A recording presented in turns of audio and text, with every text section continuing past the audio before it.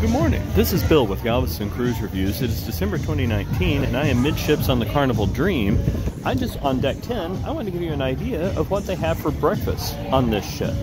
There is a sea-day brunch available down in the main dining room. I'll check it out later on, but the casual dining options start here at the Blue Iguana Cantina. They start with a salsa bar.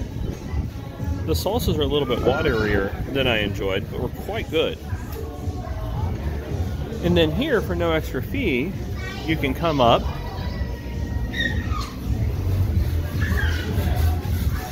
I had the huevos rancheros. They weren't huevos rancheros. There was no egg involved, but the dish was actually quite good.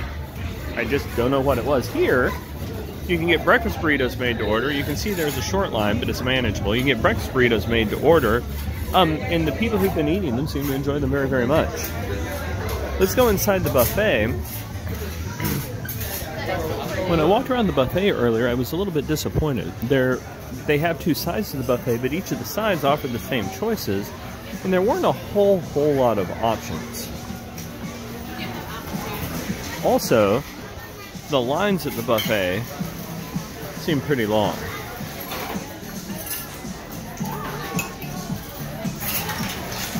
You have a self-serve beverage station, and it's quite easy to get creamer for your coffee. They will absolutely make you an omelet to order, but the lines for it are very, very long. You step up and get fruit.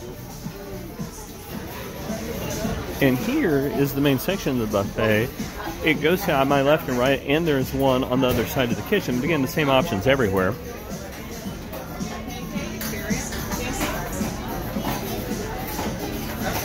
So you can get toast and toppings, whichever toppings you want.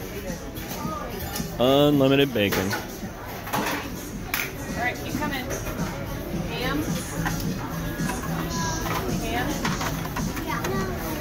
And then most of your standard breakfast favorites. In particular, what was helpful with that was they had Eggs Benedict. Again, you've got fruit.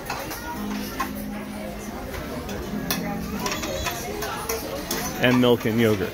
So these are the casual breakfast options available on the Carnival Dream, at least on our December 2019 sailing, and I hope this video has been helpful to you.